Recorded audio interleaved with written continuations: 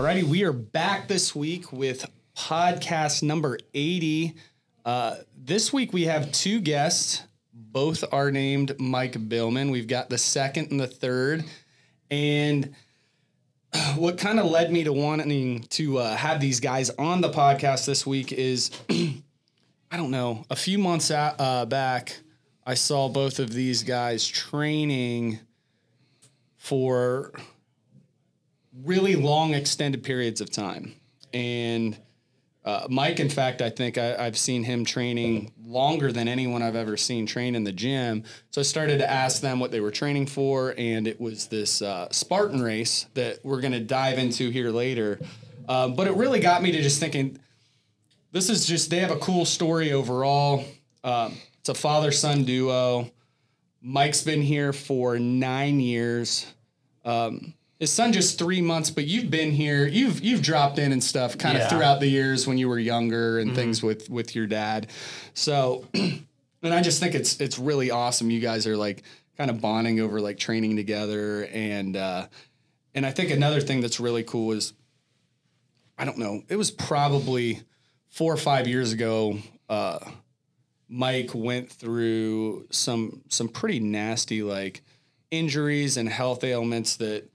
He continued to train and work through them, and then, had some surgeries and really persevered through it. And I want to kind of dive into that too when we get into his story. And it's really incredible because I'm seeing him in here now and he's just thriving and kicking ass. And I mean, able to pull off 8-hour training sessions in the gym to get ready for this crazy race. And it's just really cool to see what both of them are doing. I think what I'd like to do is just start off with the dad, Mike, here, and just kind of tell us maybe your sporting background, what you do for a living, and kind of just like leading up to starting CrossFit, and then kind of just give us a quick synopsis of like your CrossFit journey here. Okay.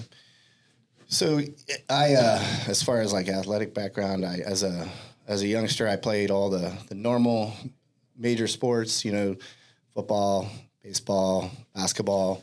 So did all three of those. And then through high school, played baseball, played football, and played 1 year of college football at UD at Dayton.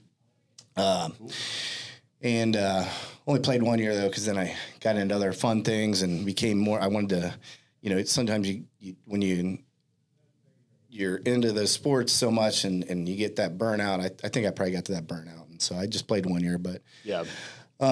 So then came back from school and my father had always owned his own businesses. And so I came back from school, got a job, worked for Coca-Cola for a couple of years. And then I worked for my dad, with his businesses. He had gas stations, and car rental places, and ice cream shops, and he was doing all kinds of. He had his hands in a bunch of things. That's mechanic cool. And towing cars and all kinds of things. So I started working for him and started, learning about how to own your own business, and then he started want to retire, and so I started running some of those businesses, and then I started dating my wife, Jackie.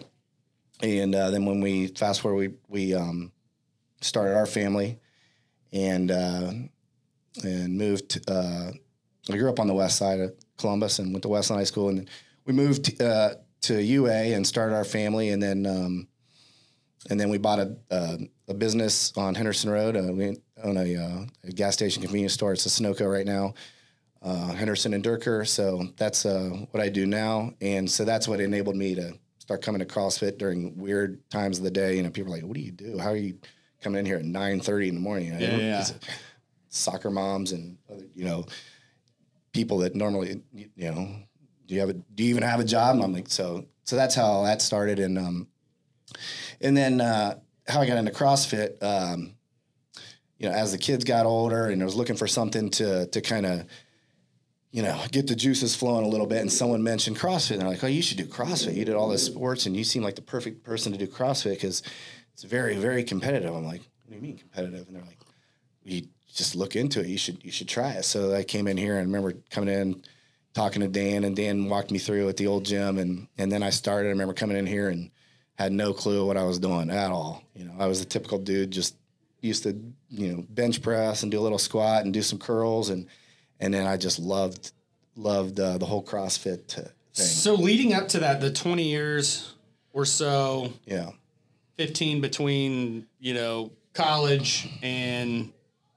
CrossFit, were you consistently working out and doing some sort of training or anything? No, I would do you know, I'd go for a mile run and then maybe hit some weights or something. And, you know, that was pretty much my workout scenario. Yep. Lifetime for a couple years.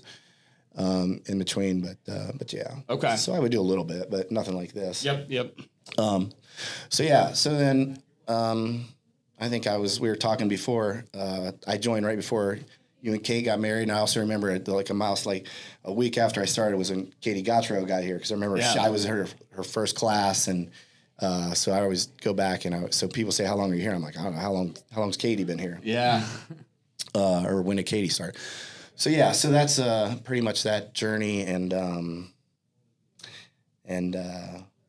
so then as far as you want me to talk about injury or anything? Yeah, so get into, you know, you were working out and training and got super fit, and then you started to have some issues with your hips, right? Yeah, so I started getting pain in my hips, and I had that mentality of just working through everything, so I didn't even pay attention to it for probably a year or two. And then I started getting in back pain, and then I got leg pain, and that got to the point where I couldn't ignore it anymore. So I don't know what I did first. If I went to see Jason DePore, or if I went to see a chiropractor or what, but I started seeing people. And then I finally did have x-rays and MRI, and they're like, yeah, you probably need hip surgery. You need a hip replacement. So then I would look into that and talk to people, and, you know, you'd have some people that say, you know, anybody can go in there, probably tell you they need hip replacement. They got a little bit of arthritis. So I took that opinion and hung on to that for a couple of years. Like, okay, I don't need it. I'll just work through it, and I'll do all the physical therapy. And, you know, kind of long story short, I tell people I did every single thing that you could possibly do before I got my hips replaced. I did the kneeling, I did the physical therapy, I did the injections in my hip and my back. I just did massage therapy. I did, the cryotherapy. I tried every single thing, and I saw different physical therapists. I mean, probably 5 or 6 physical therapists around town. And then I finally got to one physical therapist, and they started talking about the whole mind-body thing with, you know, that you know, sometimes your pain, you know, we've talked about it in length before. Your pain a lot of it can be, you know, learned pain responses and things like that. So I started thinking, oh man, maybe some of this stuff isn't, you know, all physical, and maybe some of it's some mental stuff I can work on. So I worked on that a little bit, and it helped. A lot of that helped. That can help, like, alleviate the anxiety of it. I know I've had a lot of issues with chronic pain and things like that, where a lot of the pain is actually, it's not so much just the pain, it's the anxiety that comes with it, because it's ruining all your plans and things that you want to do. So that's even when you come out of, say, your surgery and things like that, having some of those tools that you probably learned from that can help, like, just ease your mind and ease, like, the anxiety that comes with, like, injuries that are lingering and things like that. Yeah, because there's pain. There's pain. There's things that happen, and you get that pain, and those are learned, and then they just come back for whatever reason, and so you can learn to actually relax and do things and just realize that some of those things are not real physical problems. They're memories and things like that. So again, long story short, I ended up finally getting both my hips replaced. It's coming up on a couple of years now that I've had both of them full replacements. So that, I'm glad I did it, but I'm also glad that I waited too, because I learned a lot about the body and the mind and all that. Got that done, and then it was learning what movements I can do in here and what movements I can't do, And that's really hard too, because there's not a lot of data on, or probably I don't know if there's any data on people doing like CrossFit after hip replacement or races or things like that. You know, mainly they tell you right after you do something like that, it's like, okay, don't do anything. And then you got to push them a little bit. Okay, I'm going to do something. I'm going to do this and this. Is that okay? Okay, well, then maybe that's okay, but don't do this and that. And then what I would do is I'd push a little bit more, and then finally you get to a point where you just have to take in everything you've learned and they've told you, and then kind of figure it out on your own, which is where I'm at now. But I think Bo Jackson was like, he was the first person, you know, and I was a kid when it happened, but, you know, he was probably, you know, number 2 or 3 biggest sports stars in the world, you know, just under Michael Jordan, you know, at the time. And, you know, he had a full hip replacement, and that was sporting news right then. And he made a full comeback and got back to playing Major League Baseball. And that was the first time you saw someone, they had never seen anyone come back. And now hip replacements have gotten so much better. They were just talking about it on a Joe Rogan episode where, you know, people are getting their hips replaced and they're getting back to full stuff now. And it's really cool to see the types of things that people are getting back to with artificial joints. And I think, you know, 20, 30 years down the line, you might actually see people doing it electively the same way people like pitchers are doing it with Tommy John. I can see that. Like when they get really good, because it's going to be superior to like the actual joint that's in there, but we don't need to go down that rabbit hole. Or you could do stem cells. Yeah, yeah. So I have a question for you, Mike.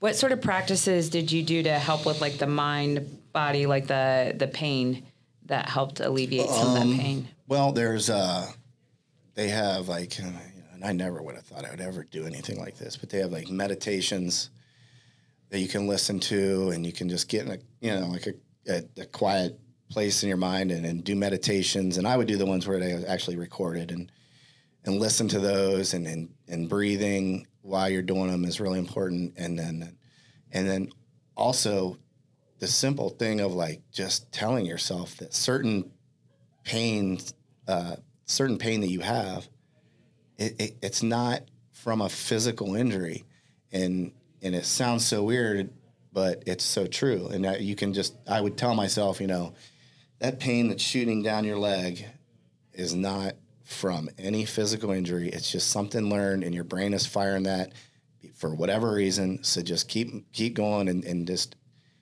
you know, focus on something else. Focus on, you know, if I'm doing a certain movement, maybe focus on like, you know, using your glutes more or something that takes the focus off of that. But no, it doesn't sound weird to me. I mean, I think anyone that's like, I consider myself like an OG, like workout person. I mean, I've been working out for probably like 35 years. And we all have experienced some form of that where you have to just say like, yeah, I mean, for whatever reason, I'm anxious right now. And that this is just like my body letting me know, but this is just going to drive this more, give me something to focus on there when maybe I just need to stop like worrying about this other thing, or it's a distraction really from like what you probably need to do is just like generally calm down. But whatever you're focusing on might not be healthy for you. And I think in a lot of, you know, Brandon and I were just talking about this last night, like the common thread of, I mean, he's had a lot of affiliate owners say that they suffer from a lot of the pain, chronic pain feedback, and business owners. It's really big, and it's not even necessarily from like our work days are unconventional in the way that like we're not necessarily just putting in like a straight through 12-hour workday, but it's sort of the weight of it, and it's constant. And it's always there. Yeah, it's always there. And so these are like very common issues with business owners. The Howard Schubner meditations, I still do them almost every day, honestly. And that's going to be a podcast in the future where I'm just going to dive straight into all of that stuff and just hammer it. And I think it'll resonate with some people. But yeah, I mean, to Kate's point, I was just reading like these posts in the CrossFit affiliate board where it's basically 12,000 guys who are, you know, have the same job as me, and they run into these issues all the time, and you know, they're talking about it. So, no, it doesn't sound crazy. Yeah, it's and not, I think if anyone's like, honest, and if you're just a hard, like, just successful, hard driver and you've been working out for years, I think that's it. Yeah. Too, you know. Yeah, but I think it's hard on people because there's not a lot of doctors that believe in that. Yeah. So if you even bring it up, they're just like, no. It's got to be something physical wrong with you. Yeah, but do they make money off that? Yeah. Like, they make money off meditations, they make money off pills, they make money off surgery. You know. Yeah, like so that's a tricky. It's a tricky thing to like get fixed or have someone help you, because there's actually I found a network of physicians and psychiatrists who do it, but there is a guy in Columbus who does it, who I've worked with, but like there's states that don't have a guy. Yeah. Like anyone who will like you have to like jump on Zoom calls and stuff. So yeah, they don't teach us stuff in college when you're going to be a doctor. It's very hard to monetize too. So like anytime you can't monetize something when there's no money there, there's not a lot of studies there's not a lot of research, because all the research and studies in the pharmaceutical industry are going to be put behind a pill that people want to make billions of dollars off of. That's just how you know, entrepreneurialism and all of that works. So we could go down some rabbit holes. I want to keep going here and get back to so I remember helping you like when we first got into this gym a little over a year ago, when you were starting to like really find your footing again. Like you're like, okay, you started to mix in a little bit of the barbell stuff and get going. I want to kind of dive into, how did this race get on you guys' radars? Who found it? And then how long did you guys train for it? And then I'll jump a little bit into like the third story and training and everything. So how did you guys, when did you come across this race? When did you start training for it? I would say like maybe 4 or 5 years ago, my uncle just was looking into obstacle course races and stuff like that. And he brought to us the Spartan race. So basically there's a ton of different ones. There's like a 3-mile one, 6-mile one, like a half marathon one, and then the 30-mile one. And we started and we found one in Ohio. So we did the 13-mile one first. And I mean, that was very hard just because we'd never done anything like it. We didn't know what the obstacles were going to be like. And then kind of fast forward a little bit, we had done the other ones and we were like, all right, we got to do the ultra, the long one. So how many altogether had you guys done before this one?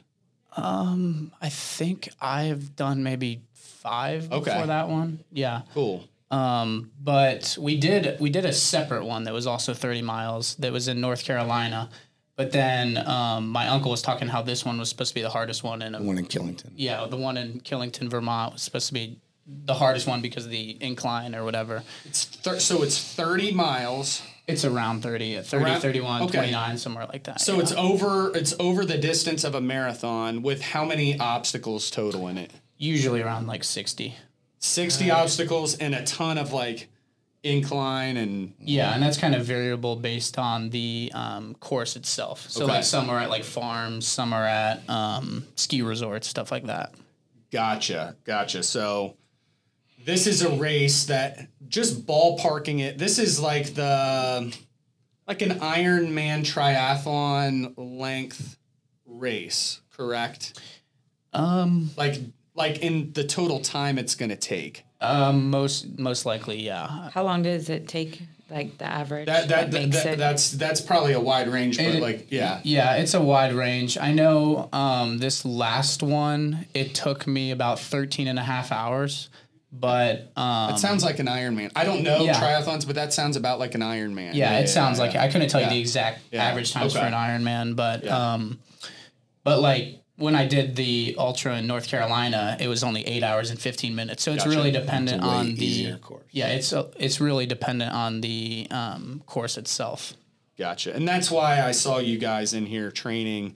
Like Mike for like, I'd never seen anyone do this. He would start, particularly like our gym, we do a lot of like these sled drag and kind of burden style workouts in the summer. We really like to do those. And then Mike would take every class from 5:30 a.m., 5:30, 6:30, 8:30, 9:30, and then the noon, and then do incline walking and jogging and running and things like that between it.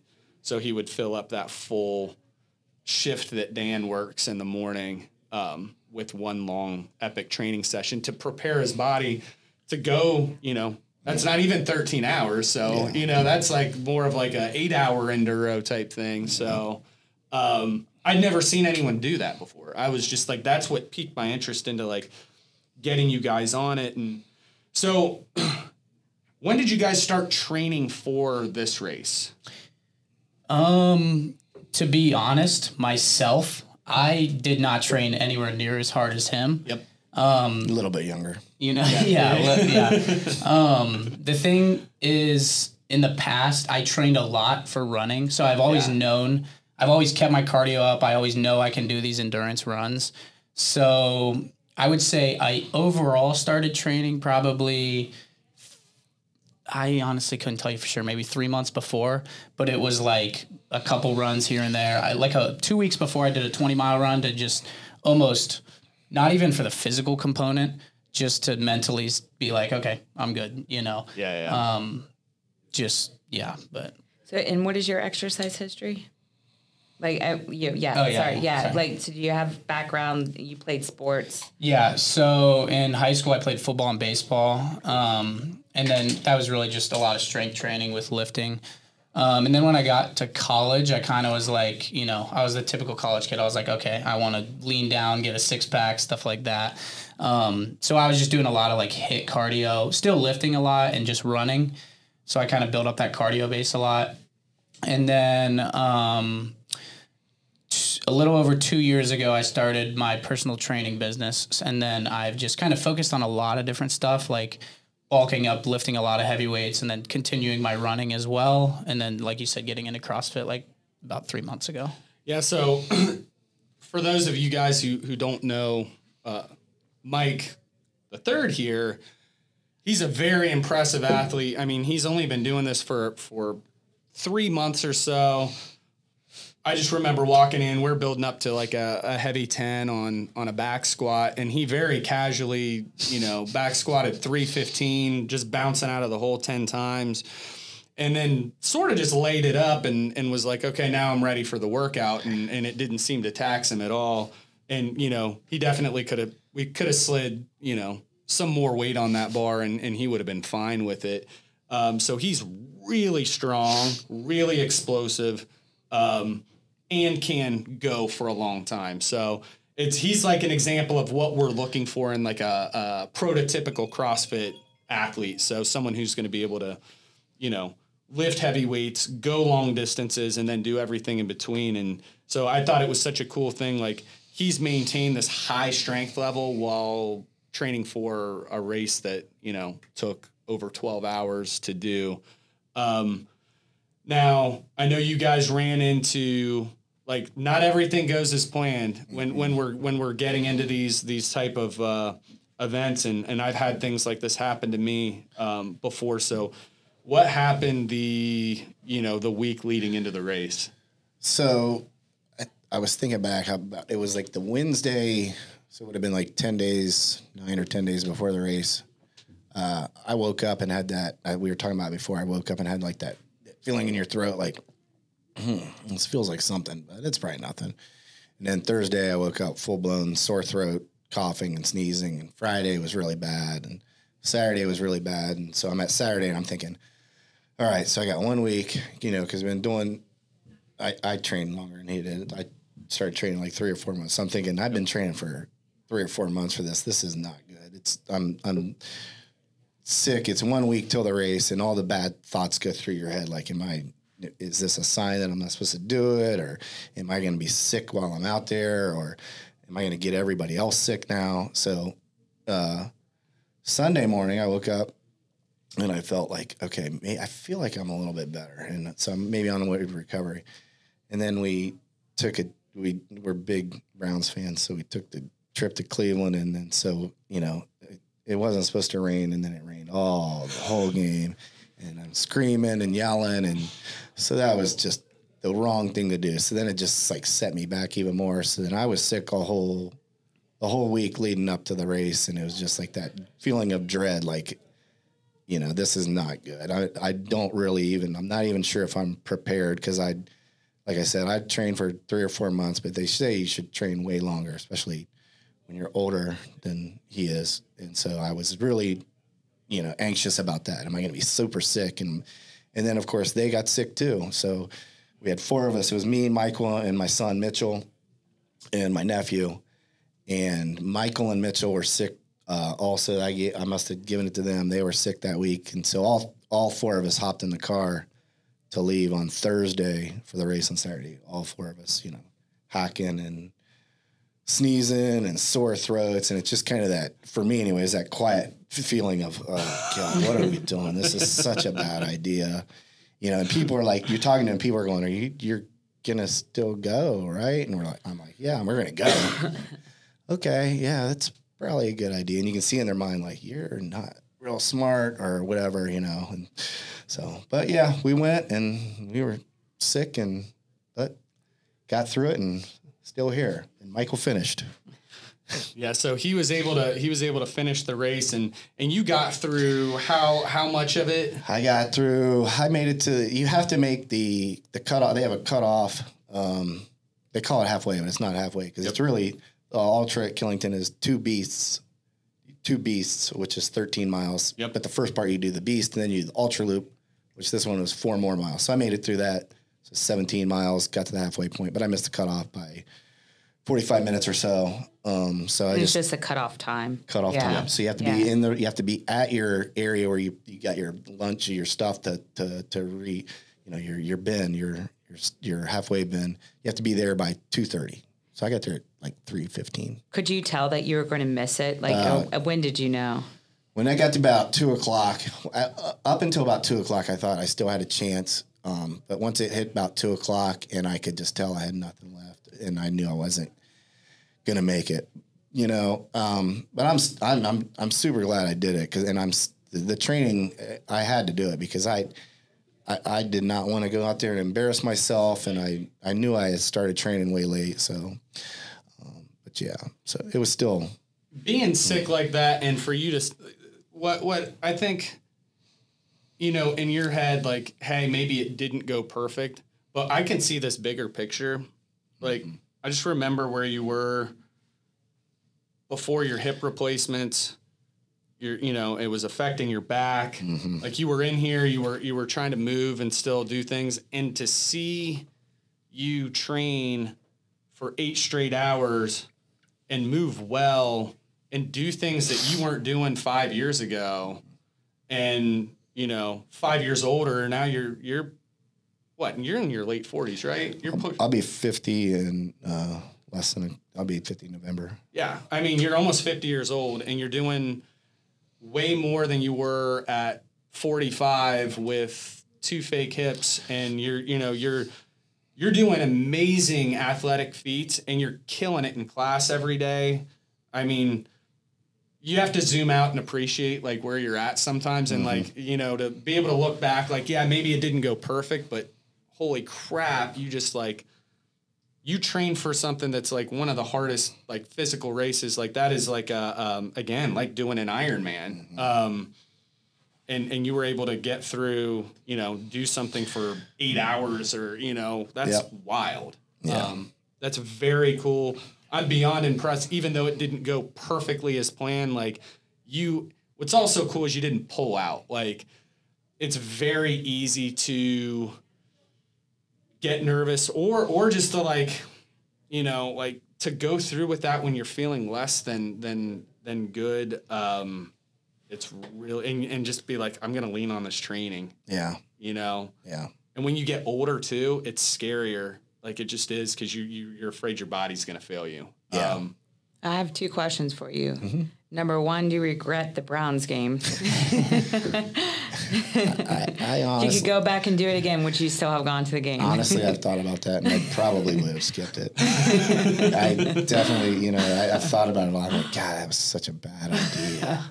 And number 2, did turning 50 motivate you to do this? No, I'll be 50 in November. Yeah, but I mean, Yeah. your birthday coming up. No, not really. I didn't think about that as much as I did that my son Mitchell, when him and Michael signed up, because they were doing it all, when they signed up, and then Mitchell kept coming home, and he'd be like, Dad, you going to do it? You going to do Killington? I'm like, no, I'm not even going to Killington.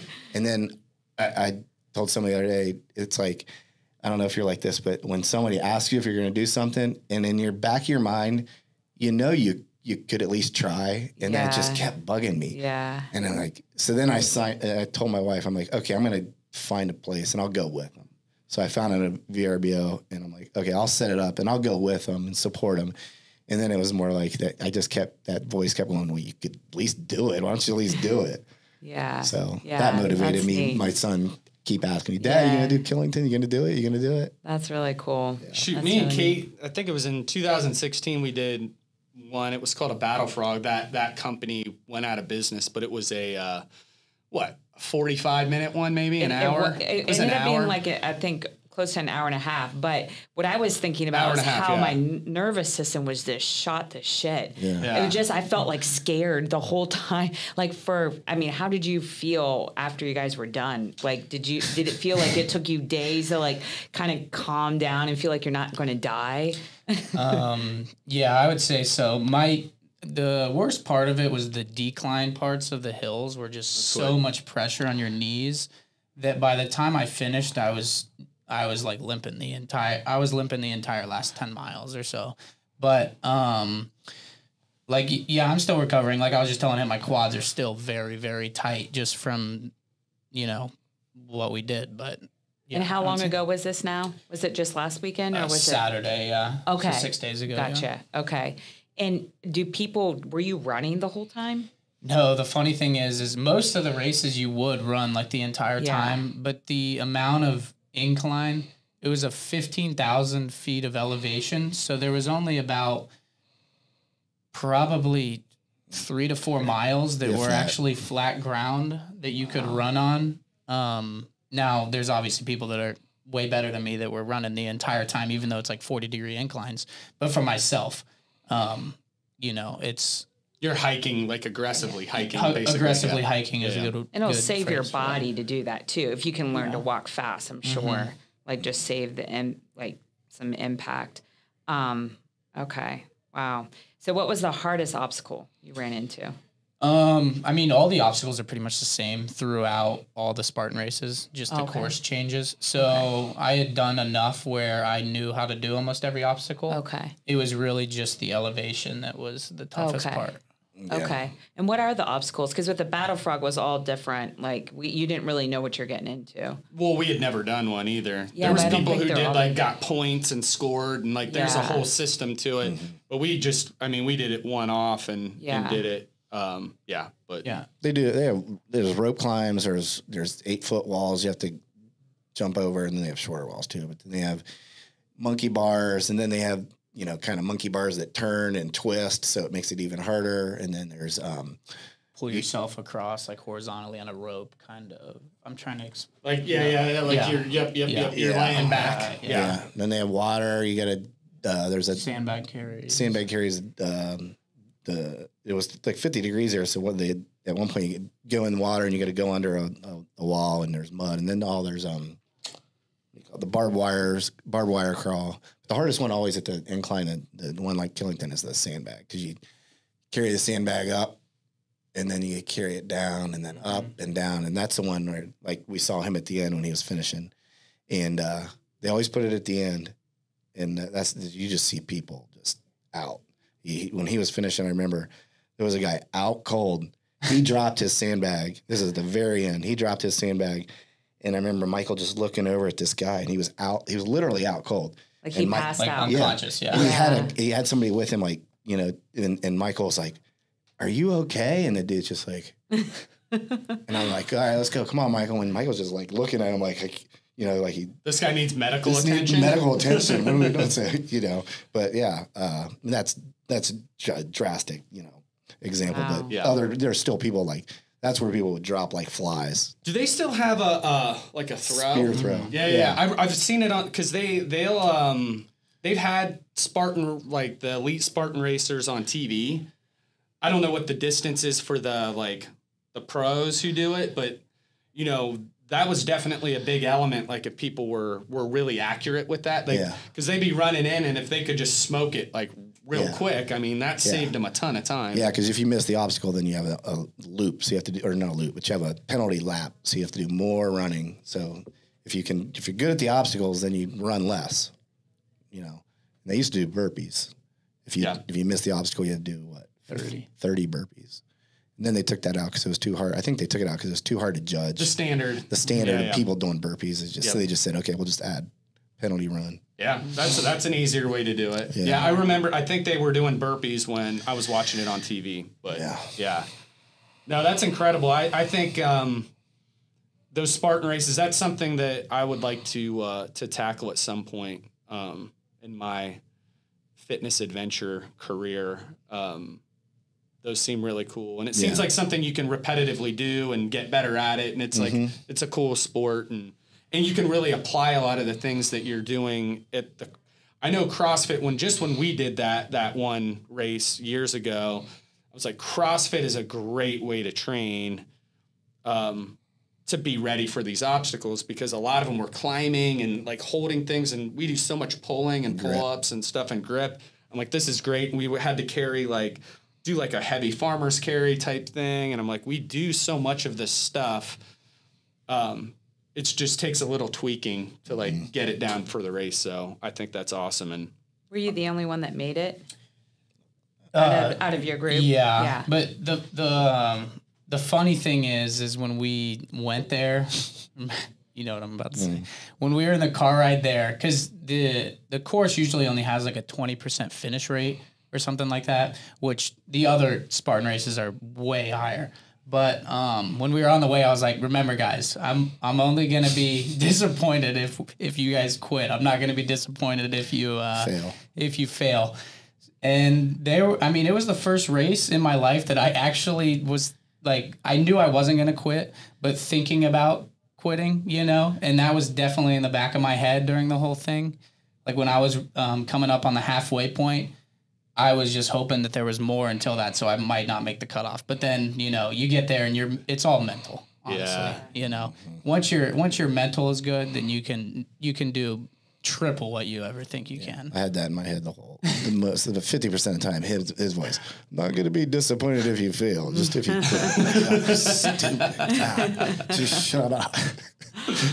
What time did you guys start that then? It was like 6:30 a.m. So then you finish at like 7:30 p.m. No, you were done at 8. 8, yeah. God. So did you just sleep a ton that night? How did you feel? Oh, yeah. I went to bed like 7. You said you couldn't sleep very good though. Well, no, I slept fine. The night of. Afterwards, you said you couldn't sleep very good. Oh yeah, afterwards, I was so tired, but my body hurt so bad that I only got like 5 hours of sleep the night after. You're adrenalized too from you have to keep firing yourself up, and it's hard to. I remember even after we just did. It wasn't a hard enduring event, but I had the boxing match last year. I just laid in bed and just vibrated all night. I was just for so long. Just I didn't sleep. I just got up okay, time to go on with the day. Yeah. I'm like, oh no. You'd think you could relax, but yeah. How did you fuel for that? We ate so much food the day before. Yeah. Did it just kind of the whole day. Yeah. Because we slept in the day before, so we were I was only awake the day before for probably 9 hours or so, but we fit in as many calories as we could. Gotcha. And then during the race, I probably ate over 7,000 calories just through Do gels. they have stations too, or yeah, no? Just they do, but it's more reliant on you bringing food than like a fanny pack or a camelback or something like that. I'm just thinking it's going to get. Well, they had a banana station at one point. I didn't see that. I Must have been on the second That's half. only it if was you the make worst the cutoff. banana. I couldn't even They're bite not going it. to waste their money on you if you don't. No bananas. Well, I was just thinking, like, you're in water. Like, all your foods probably get nasty. I mean, you have to keep, like stuff like gels that's, like, not going to get anything in. Like, oh. Yeah. No. Good Peanut luck trying butter to talk me sandwiches. into that. Yeah. Oh, yeah. Yeah. I know, it's sweet. Those gels taste so bad after so many. Oh, of them. yeah. They're just like chalk. Yeah. Oh, man. Well, guys, I really appreciate you doing this, and I just think it's such a cool story, and it's fun to watch you guys continue to just train together and be like. I want to see more of this, like in the gym, like dads and sons training in here. It's just it's awesome, and really every cool. time I walk in here, like first thing, and see you guys train together, it just puts a smile on my face. But Cool. Yeah, just for time's sake, we'll wrap it up right here, and I appreciate you guys coming on. All right. Thanks. Thanks. Thanks.